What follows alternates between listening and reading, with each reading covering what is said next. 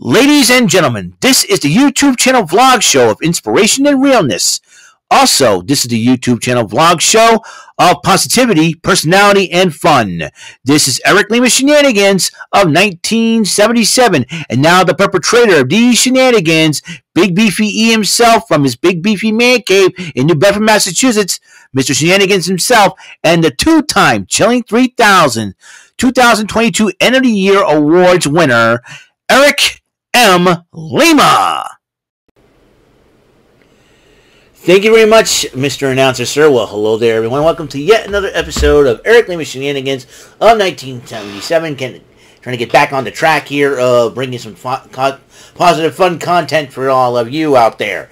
And it's the 5th edition of Big Beefy E's Boston Sports Beat. Well, I talk everything about Boston sports, and then in the 4 major sports, what's going how some of our teams would connect with other teams as far as trades and everything else.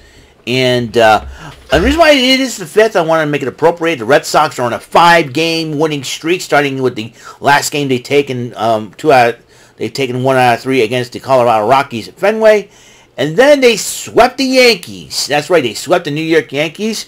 In fact, they mollywopped the Yankees 15-5 Fridays on this past Friday night. And then they took the day-night doubleheader on Father's Day, because the game on Saturday got rained out. It was a stormy day, trust me.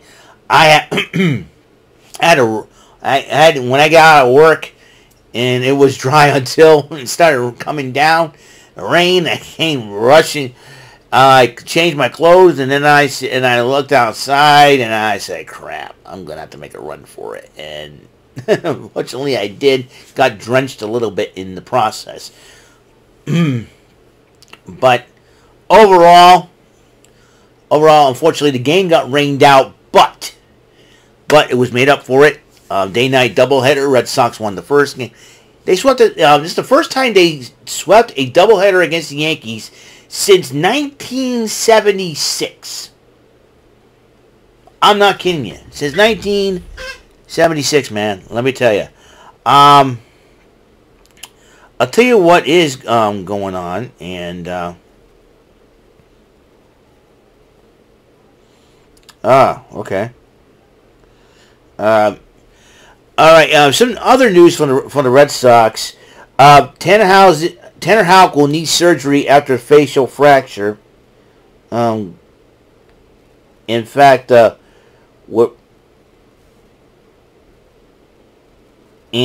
was doing pretty well until he sidelined. We'll need a replacement for him in the rotation, and against the Twins in Thursday's series finale against the Twins. So Tanner Houck was supposed to pitch, but now they're going to have to replace him. Alex Verdugo's big game carried the Red Sox as the Twins. In fact, the bottom of that lineup of the Red Sox helped beat the Twins, definitely. So are they going to go for win number 6? We'll find out tonight, as they're about to. They're probably going to get going in a few. It's 7:40. I'll tell you what. Let's check out now. The Celtics have been. Rumor has it there's been trades involved. Their Bill Simmons floating logical trade, and Marcus Smart, but at the same time they're interested in DeAndre Ayton. I do believe the Hawks and the Celtics are interested in him. Let's see what the latest news is. And they're thinking of logical trade Marcus Smart. And Derek White, Malcolm Brogdon, Al Horford, Peyton Pritchard. They were all the Red Sox. The Celtics are trying to trade. I mean, after losing to Miami, and I think could be some players could be some and just maybe the Celtics should wait till the draft to see what they can do with the number 35 pick. So, anyways, the Boston Globe hired Phil Phil Pressey to the coaching staff. Let's see if I can find any more on that. He's a former Celtics guard. So,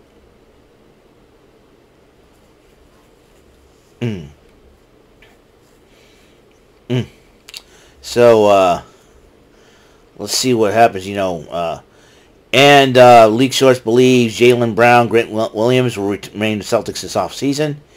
Sharpshooting free agency. Malcolm Brogdon. Maybe they like Marcus Smart. Should the Celtics... I don't know what is going on. Let's see.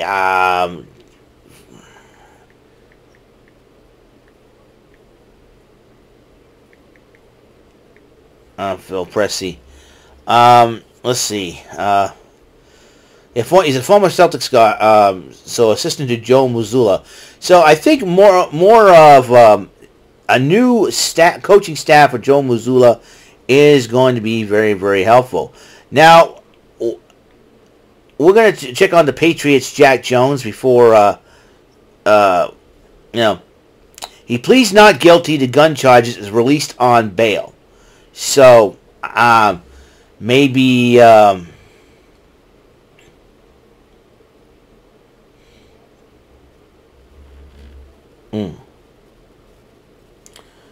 Oh, AJ Francis. Oh!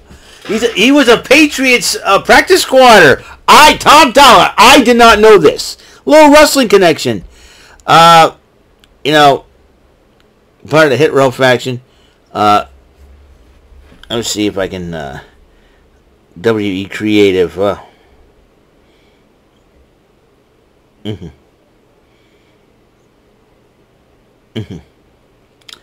And, oh boy.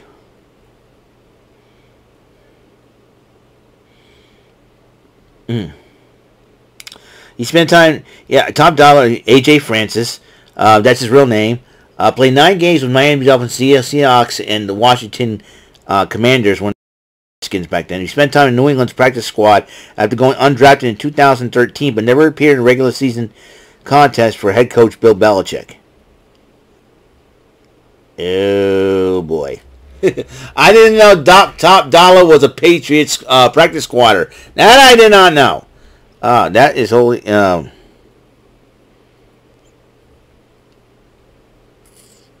Let me see.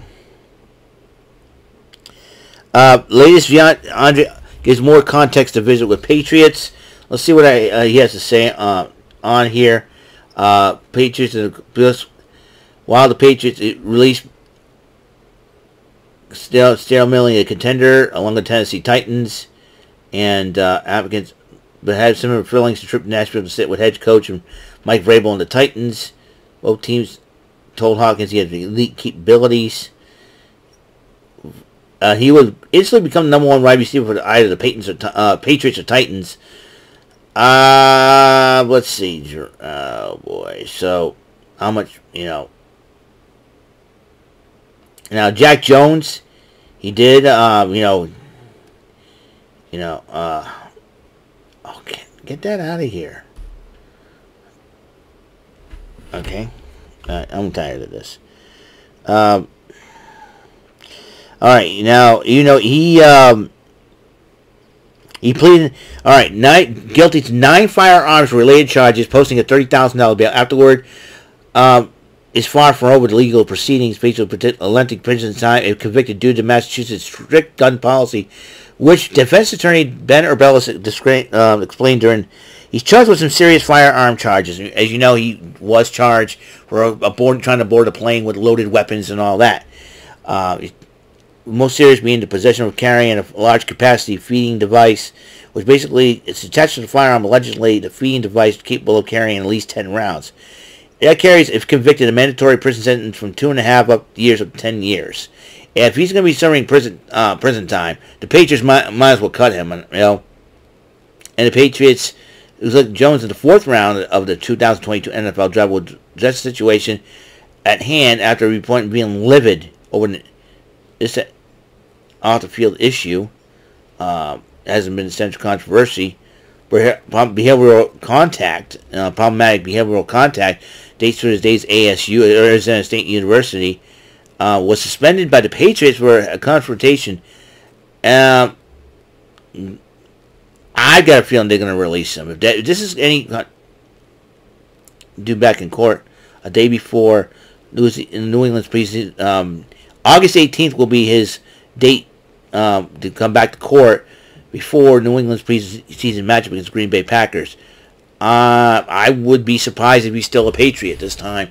But with these serious charges, you know how Bill Belichick feels about that, you know. So I'm gonna have to, hey, Aaron Hernandez was gone when he was arrested for murder. Gun charges, and Jack Jones was supposed to be was supposed to be a great defender for the Patriots at cornerback, but unfortunately, you make a boneheaded decision like that, you're going to get cut by the team. So, let's go for one more. Let's go see what the Bruins are up to, and they signed goaltender Brendan Bussey to an extension, a 1-year, two-way contract. So, I don't know if he's going to step up to the plate to be the new goaltender for the Bruins. Let's see if check out another Bruins news before we go. And that was the first move to 2020 up. As Bruins. So looks like Mike Riley could end up being traded to make room, create salary cap space. So this is going to be an interesting situation. Will the Bruins try to improve their team? Even though, because they had the best record in the NHL until they got knocked out by Florida in the first round. So here's the thing. So I think they should look to improve their team to make it better, so they can go beyond in the playoffs. So maybe a lot of people say, "Oh, our New England sports teams, we do well and all that," and then all of a sudden they fell in the second half. You know why? Injuries. They catch up to our players. I don't know if y'all just need to realize this. All right, the reason why most of our teams do well in the first half and then fail in the second half, injuries are going to catch up to our key players in any team, whether it be the Red Sox, the Celtics, the Patriots, the Bruins. Guys, you got to get a grip on this. All right, this is what happens. It's going to hurt teams down the road. Most of the teams do well in the first half. If they can keep going with that and be healthy, great. The key is playing healthy. The problem is our players on every New England sports teams, injuries.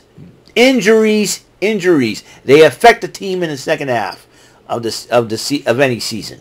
Whether it be baseball for the Red Sox, football for the Patriots, hockey for the Bruins, and basketball for the Celtics, that's what happens. Injuries, because you play hard, injuries are going to catch up, and that's it. That's all I got to say. So, so the Red Sox will try to go for their 6th win against the Minnesota Twins. Tanner Houck is going to get facial surgery. Hopefully he'll be all right. Be out for a great length of time, so they're going to find somebody to replace him in Thursday's series finale against the Twins. We'll find out for sure. Well, that's it. That's all the time we have on this show. Episode 654 of Eric Lima Shenanigans is complete. And not only that, Big Beefy E's Boston Sports Beat 5 is also coming complete. So, I'd like to thank you for tuning in. Until the next episode comes rolling around, Mr. Announcer, please take us home. That is all for today's episode of the show. This is Mr. Lima speaking for Eric Lima Shenanigans of 1977. A Big Beefy E, do it for Bob Saget production, and in association with A Sweet Bowl for Raving Dingleberries Telepictures and Distribution. Thank you for watching another great episode of Eric Lima Shenanigans of 1977. Until the next episode, goodbye for now. Don't forget to subscribe to the Advertising Network for great more content like this one.